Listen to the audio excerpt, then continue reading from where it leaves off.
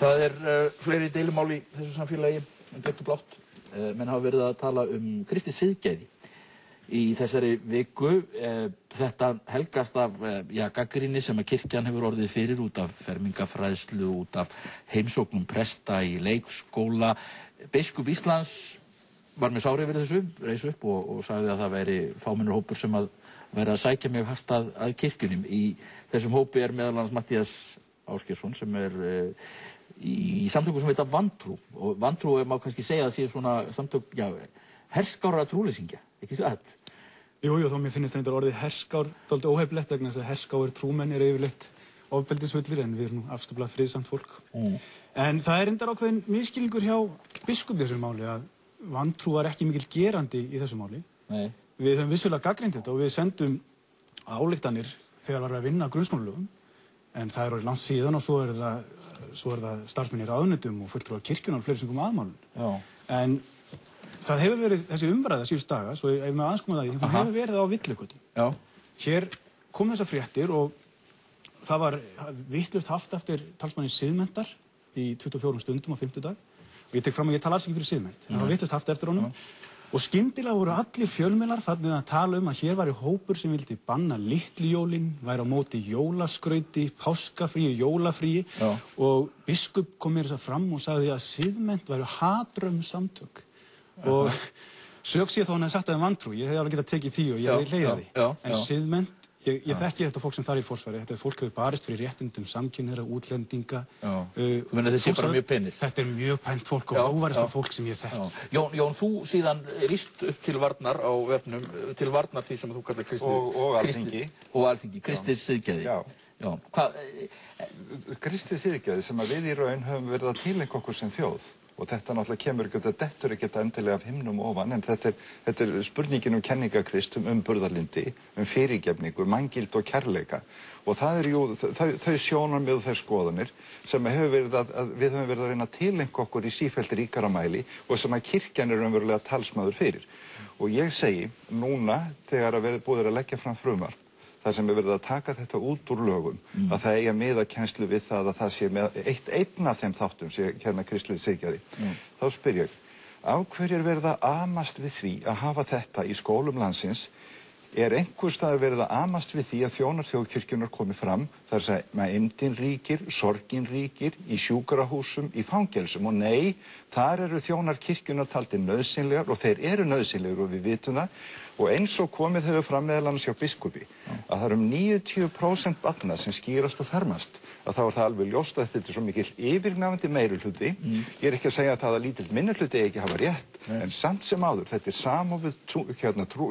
er samofið menning okkar og sögu og við eigum ekki að gefa einhvern afslátt vegna þess á sama tíma og við eigum að sjálfsögða leyfa öllum öðrum að rækta sína trú og það ekki, og ég vek athygli á því líka, það ekki búddatrúamenn eða fulltrúar Íslams sem að gera þessa kröfu. Það eru trúleysingjarnir og þannig það í öllum löndum. Það eru trúleysingjarnir sem sækja á að gera kröfu til þess að við látum af trúfræðslu, að við reynum að koma í veg fyrir að fólk geti eignast lifandi trú. Þetta hluti af þessari umræðu sem búin að vera villigötum. Siðmennt og Vantrú og allir trúleysingjar sem ég þekki vilja auka trúfræðslu eitthvað. Ég alls ekki á móti trúfræðslu. Ég vil að börnum sé kennt kristni, sérstaklega kristni, vegna sögu þjóðar og menningar. Það sem hefur verið talað undanfarið trúboð og það má alveg endurskoða kennsluefni kristnifræði. Ég hef skoðað þessar bækur og ég að lesa þetta fyrir börnin mín og þessar bækur eru á mörkum þess að vera trúboð. Sumt í þeim trúboð. Og varðandi siðgæðið, í lögunum, í þessu lagafrumvarpi sem nú liggur frammi fyrir, stendur að starfshættir grunnskóla skulu mótast af umbúðarlyndi, jafnrétti, lýðræðislegu samstarfi, ábyrgð, umhyggju, sáttfýsi og virðingu fyrir manngildi. Áður stóð bara kristilegt siðgæði. Ég verð að segja fyrir mitt leyti, kristnir menn hljóta geta tekið undir þetta. Þeir hljóta geta sagt að þetta sé kristilegt og ég get tekið undir þetta vegna þess að þetta eru mínar hugsanir líka. En af hverju þurfum við að hafa kristið siðgæði þannig líka? Nokkuð vandamál með að hafa það? Ég veit ekki, hvað kristið siðgæði? Meðal annars það sem verið var að rækja og það sem ég gerði, það umbörðarlyndi, það kærleikur, það virðing fyrir manninu, það virðing fyrir einstaklingum. Og við skulum ekki gleyma því að það það sem hefur meðal annars orðið til þess að eftir að menn gátu svona fauk ofan af sérstökum ákveðnum kennisetningum miðaldakirkjunnar og menn fóru að geta nálgast kristindóminn eftir sínu leiðum og þeim grundvelli sem hann byggir á, að þá voru það þær þjóðir sem tóku forustuna einmitt í sambandi við það að auka mannréttindi og treysta á manngildið. Og það er það sem ég er að leggja höfuðáherslu á. Við eigum ekki, vegna þess að það er sótt núna að þeim gildum, meðal annars af ýmsum öðrum aðilum. Við eigum ekki að gefa afslátt á þessu. Af þessum kristnu gildum, segirðu? Já. Hvað er að þessum kristnu gildum? Það er ekkert að sjálfur sig að þessum kristni. Þið hefði nú gagnrýnt kristina frá ýmsum hliðum í vantrú og ef maður les vefinn ykkar þá eru það að draga upp alveg rosalega mikil syndaregistur kirkjunnar og kristninnar. Já, er það ekki hluti af sögu kristni? Jú, en þegar við tölum þessa þróun, að það var aukið lýðræðis og framvegis í Evrópu, þá megum við ekki gleyma því að sú barátta með upplýsingunni hófst með baráttu fyrir trúfrelsi og tjáningafrelsi. Það sem við erum hér að tala um. Ég vil sjá skólan okkar þannig að öll börn, hvort sem séu kristin, trúlaus, búddatrúar eða múslimsk, séu saman. Ég vil ekki að kennslan sé þannig að það fyrir að taka hluta út og aðra hluta út. Ef allir eru saman, þá er það best til fallið að koma í veg fyrir að við lendum í vandræðum og hópa sér sundur. En hvað eiga búddabörnin eða íslandsbörnin að gera á litlu jólunum eða... Sem betur fyrr. Jólin eru náttúrulega kristin hátíð. Já, en sem betur fyrr eru jólin á Íslandi að stærstum hluta hundheiðin. Ég meina, vissir þetta kristin hátíð? Ég ætla ekki að gera lítið úr því. Þau eru nú ekki hundheiðin. Já, ég meina, jólatré, jólapáska, jólaskreytingar, jólamatur. Ég held hátíðlega með fjölskyldu minni og margir þeir eru trúaðir. En ég slepp alveg við kristilega hluta þar og ég get það. En hvað er eins og til dæmis einn prestur benti mér á, hann hafði gert einhverja könnun á þessu, það eru 3 börn af 300 sem var óskað eftir því á ákveðnu svæði að tækja ekki þátt í athöfnum eða í samkomum presta í leikskóla. Nú er ég ekki bara... 3 börn af 300? Já, nú er ég ekki bara... Er þá ekki minnihluti farin að koma meirihluti? Jú, en mér er að tala eins það. Nú er ég ekki bara formaður Vantrúar. Ég er líka foreldri leikskólabarna, þar til fyrir þessu ári, og nú foreldri grunnskólabarna. Þegar börnin mín byrjuðu í leikskóla, þá bað ég ekki um að þau verið tekin úr kirkjuhúsum og neitt slíkt. Ég þótti það saklaust og ég fór með þeim bara. Svo árið 2002 kom prestur í leikskólan mánaðarlega og stundaði það sem hann kallar kristniboð. Mér hafði þann valkost að taka þau úr því starfi og ég þakka ekki leikskólastjóranum kærlega fyrir það.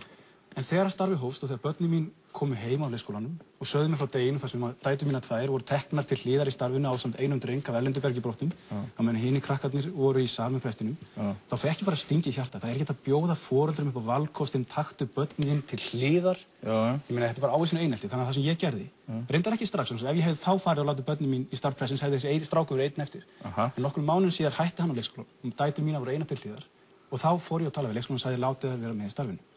Og ég, eins og þú segir, herskár trúleysingi. Ég er ekki hóver, ég gugnaði á þessu vegna þess að valkosturinn er engin. Það sem ég segi, þeir foreldrar sem vilja fá þessa fræðslu á prestinum, eiga náttúrulega bara að fara í sunnudagsskóla. Hann stendur þeim opinn og ég hvet foreldra sem vilja þessa fræðslu til að fara með börnin sín í sunnudagsskóla. Ég hvet foreldra sem vilja að börnin sín umgangist presta til að fara í kirkjuna. Þarf þetta að vera í skólakerfinu? Já, sko, er eitthvað athugavert við það? Eins og við erum nú að lýsa af sessunauðninum, að þá er þetta nú minniháttar vandamál vegna þess að við erum svo yfirgnæfandi, sko algjörum yfirgnæfandi meirihluta kristin þjóð. Og þannig að ég sé ekki að við eigum að fara að breyta reglum, hafa afbrigðilega reglur vegna þess að örfáar undantekningar. Og það sem hefur verið og það sem hefur gengið, það hefur gengið vel. Það er engir sérstakir ágallar eða áköll nema frá sko mjög fáum einstaklingum. Og ég ætla bara að spyrja.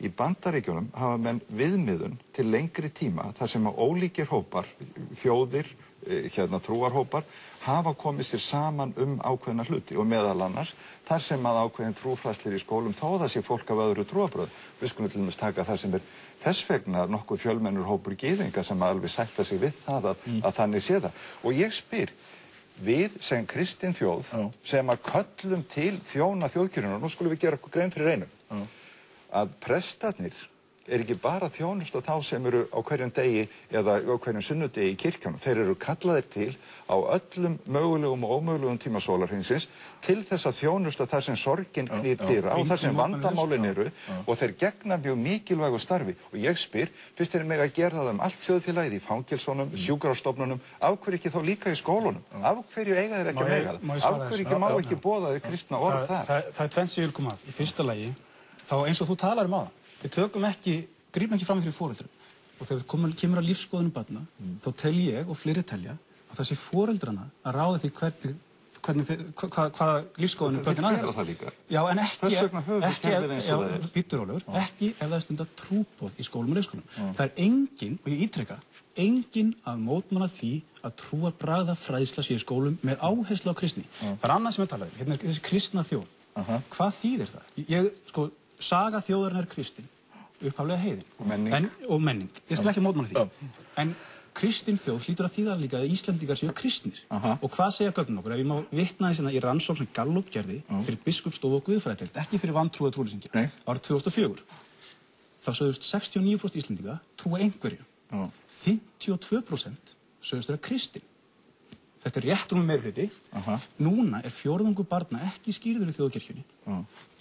Þegar að, já, býtur á lög, 90% er kristinir. Nei, þetta er bara, þetta tölur að breytast. Biskup talaði um fermingu. Sum þeirra sem fermast til að skýra sig fyrst. Skýrð og ferming eru 90% barna. En ég held áfram að vitna og þó það sé ekki þjóðkirkjan, þá eru fleiri kirkjubindir sem betur fer. Af því að Jesús gefur þér færi á því að nálga sig með margvíslegum hætti. Leif að segja þetta.